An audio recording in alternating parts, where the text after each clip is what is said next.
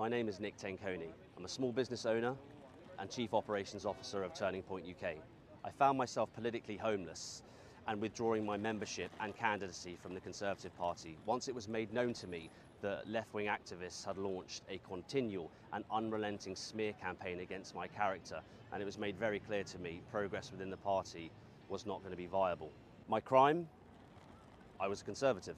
We have been betrayed by our leaders and our corrupt two-party system, and I say we have the right to defend ourselves from foreign and domestic threats. We will crush communism. We will provide the antidote for the woke mind virus. We will address absent fathers and the breakdown of the family unit within society. We will scrap net zero. We will put Christianity first, and we will confront and remove radical Islam and Islamic extremism. I say to you, future, family, food.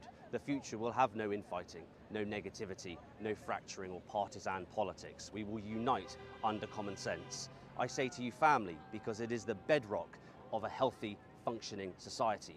And I say to you, food, because we all have the same common goal: to provide for our families and to put food on the table.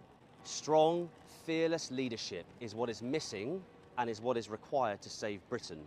And I can assure you that duty will be at the front of UKIP's leadership.